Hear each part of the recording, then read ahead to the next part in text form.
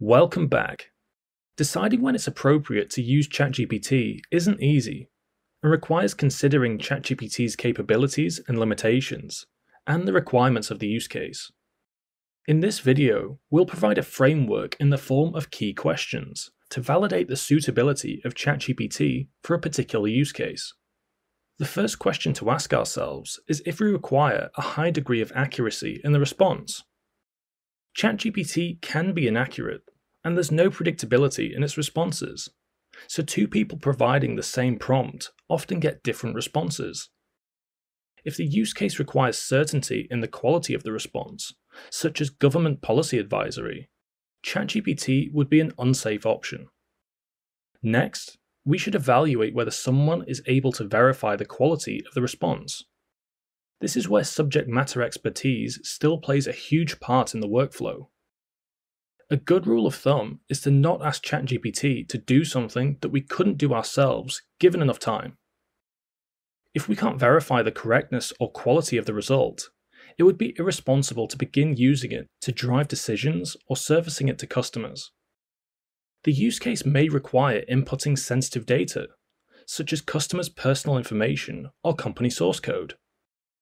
Enabling a use case involving sensitive data is difficult.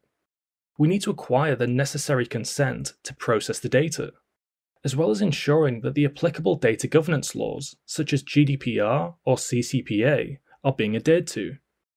For these use cases, it's best to seek legal counsel that specialize in data governance. Finally, ask whether ownership over the response is required. Ownership will likely be required if we intend to generate revenue from the response.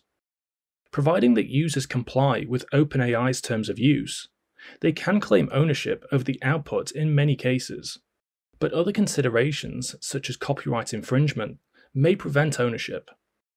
We'll dive deeper into the legalities and ethics of using ChatGPT a little later in the course.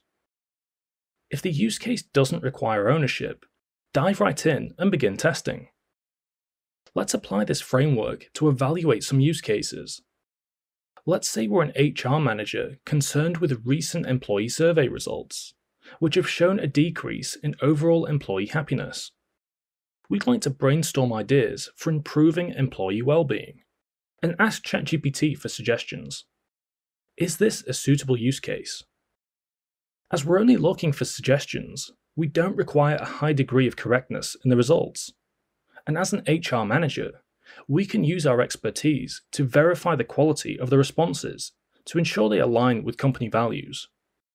Finally, sensitive data isn't required, and we won't be using the generated text, so don't require ownership. This is a suitable use case for ChatGPT. Let's now say that we work for a major healthcare provider, and to alleviate increasing wait times to see a doctor, we want to provide an online treatment recommendation system built on ChatGPT. People can input their symptoms, and ChatGPT would be used to provide the best course of action, taking over-the-counter medication, consulting with a doctor, or visiting the hospital. Is this a suitable use case of ChatGPT?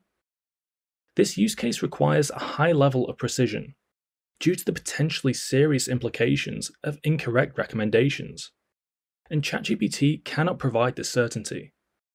This is an unsuitable application of ChatGPT.